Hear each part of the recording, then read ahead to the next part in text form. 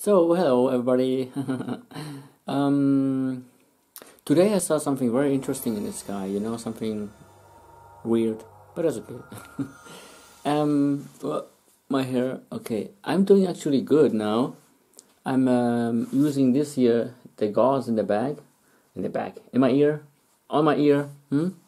It's because there's still some stuff oozing out. But interestingly, I hardly had any itches today. So I guess this against fleas and this other stuff, it worked somehow.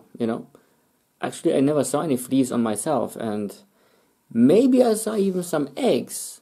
But then there are some other eggs all over the place. This is crazy.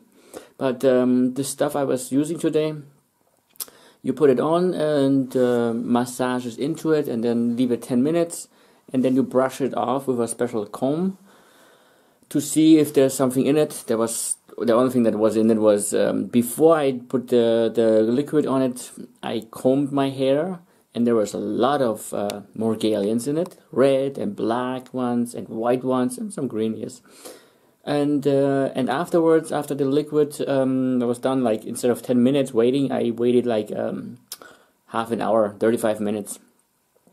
Then I was pulling it through, and I saw, well, a lot of moisture, because this stuff has something like natural turpentine, something like similar to tea tree oil, and the tea tree oil, when you get it on a wound, then it burns, and it said on that, you're not supposed to put it on wounds or something, if you have open scars. So I still did put it on because I'm so desperate, I just want to get rid of this shit, So it didn't burn at all, It has this some kind of I don't know if it's natural, but it has something similar to turpentine inside of it, in it, and some oily stuff, It's not oil; it's some kind of, I don't know what, natural stuff.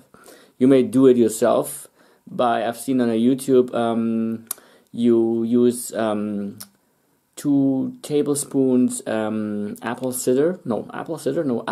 vinegar, which is strong, and also to that some kind of oil, because there's the vinegar and the oil, dilutes it, and it goes into their breathing apparatus, like the bug, the flea has a lot of like a gills and so on, so it suffocates, and it suffocates the eggs. So I said no more remedies, no more of homemade remedies, like this is it's more dangerous using those remedies than, doing good. But it's, it's my opinion, So what do you say to that, Morgellons, huh? Nothing? Say something? Okay, good.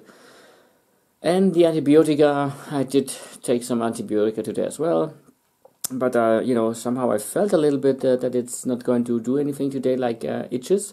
But still I did this because I just want to stop this. I even wrote a hospital to do an emergency surgery, on me. Because this is a nightmare, And if they would take off all this garbage that's inside of here, I'll probably look like, I don't know, Superborg. So since then I'm feeling fine. I didn't have any itches, great, except that it's oozing out a little bit here on the side still, and that's all. And yeah, and now I'm going to say that in German, or I'm gonna make a new one in German. Okay, take care for now, and we'll talk again. Bye for now.